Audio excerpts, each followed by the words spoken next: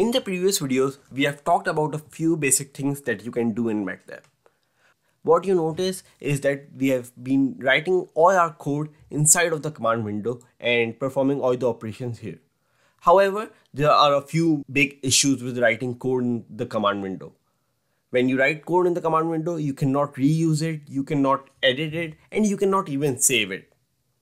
So, is there a better way to write code in Matlab? Yes, there is. I am Zain Khan, and in this video I am going to talk about the editor in Matlab and also the live script. Before I show you how to open the editor, let me demonstrate with an example why do we need to use the editor in the first place. Let's start with a very simple example. Let's say you have three variables with the values of 1, 2 and 3 respectively. And you need to find the sum. So I make another variable called sum and I add the three variables. So I get the sum as 6. Now let's say I realize that the value of the third variable is not 3 but it is 30. So I make a change and I redefine C as 30. However, what you notice is when I call sum again, the value of sum remains 6. The reason is that the sum command which was executed here was executed before the redefinition of C, before I defined C as 30. So the sum keeps its value as 6. In order to update the value, I need to write the sum command again. A plus C, press enter, and now the sum value gets updated.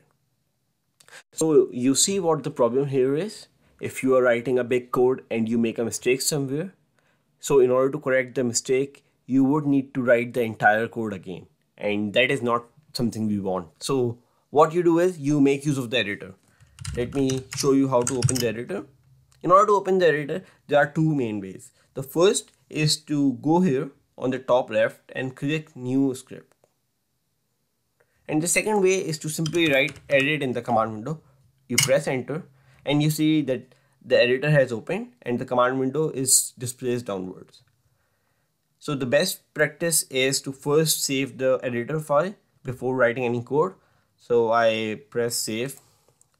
I write the name as something, and you notice that the file name of the editor file is always .m. Press save and it is shown in the current directory. Let me tell you what the difference between the editor and the command window is. When you write the code in the command window, your code gets executed as in when you write. In the editor, what you do is you write all of the code together and you just press execute once and the entire of it would get executed from top to bottom. Let me show you how. So let me write with the same example.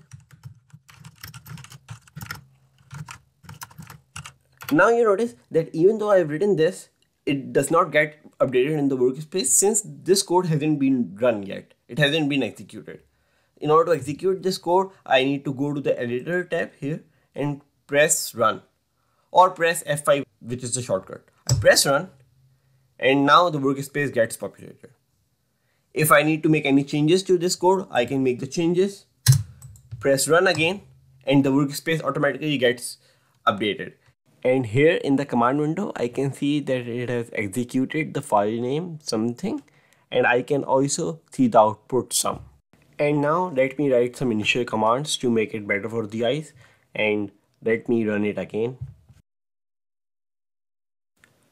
One thing to remember is that whatever you write and save in the editor is known as the script, since it can be used again and again and it saves time.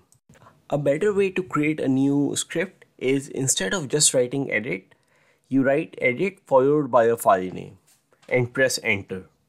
So I write edit test123 and I press enter.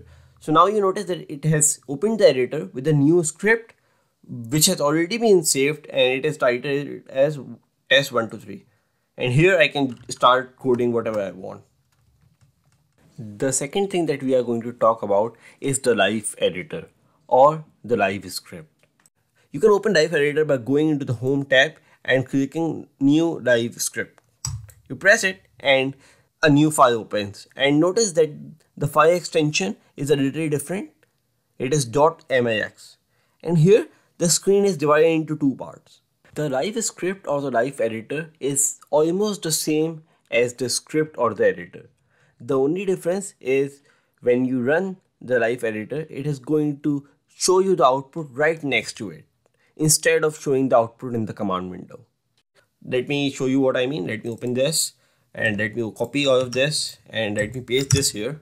And now once I press run by going again into the live editor and pressing run, here you can see that the sum is shown on the right instead of the command window. That is all for this video. Don't forget to subscribe to show your support and also so that you can get updated when I upload a new video. And as always, see you in the next video.